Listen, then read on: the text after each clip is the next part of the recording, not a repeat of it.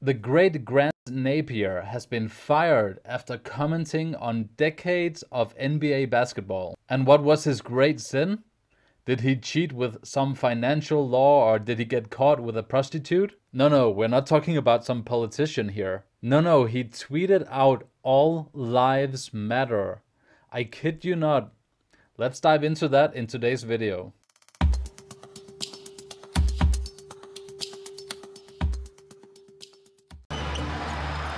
Bogey.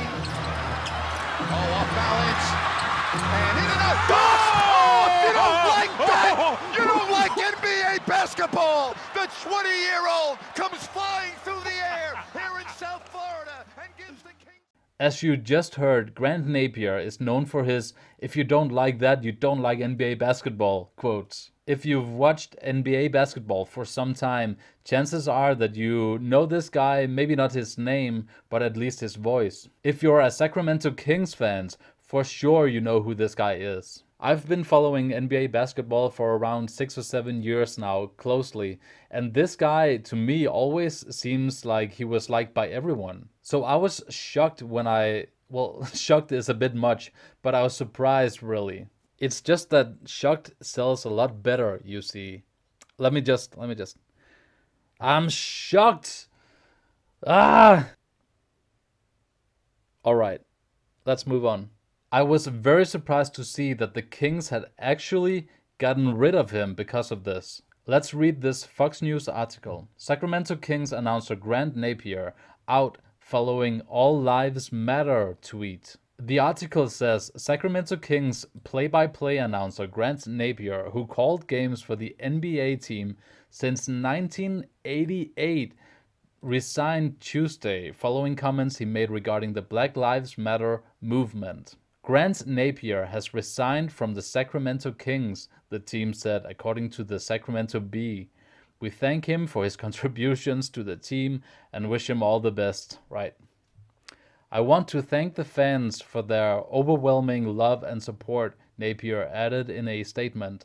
"I will always remain a part of Kings Nation in my heart." Alright, so it says that he resigned, but basically he was let go. And let's take a look at the tweet that got him in this position. So it started with DeMarcus Cousins, who's a basketball player and he played for the Kings for a long time before he moved on. He tweeted at Grant asking, "What's your take on BLM, Black Lives Matter?" Grant responded back, "Hey, how are you? Thought you forgot about me. Haven't heard from you in years. All lives matter, every single one." Now, isn't that just a terrible response? Honestly, that's horrifying. The problem here is that everyone thinks that people know about their political causes, and in this case, Black Lives Matter. But the reality is that most people don't, especially older people who don't spend all day on social media. As Napear explained later on, he has no idea about the Black Lives Matter slogan, and he has no idea about the counter slogan that some radicals have sometimes used. So take a step back, put yourself in Napear's shoes. He is saying something that is as unoffensive as you can get. Can you say unoffensive? I don't know if that's a name, but you know what I mean. That all lives matter, every single one. But he wasn't woke enough. This 60-year-old man didn't know the slogan of a political movement that isn't even half as old as himself. And that is why he's a bad man. I mean, what exactly are they accusing him of here? Of being a racist? Or being politically uneducated?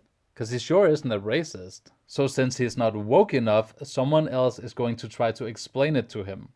Mr. Poles says here, "All lives do matter, but when you say that in the middle of a Black Lives Matter movement, it's basically downplaying the oppression happening to black people in this country." To which Napear responds, "Well, that's very unfortunate that you interpret my tweet that way. I believe every life is precious. Sorry, but that's how I feel.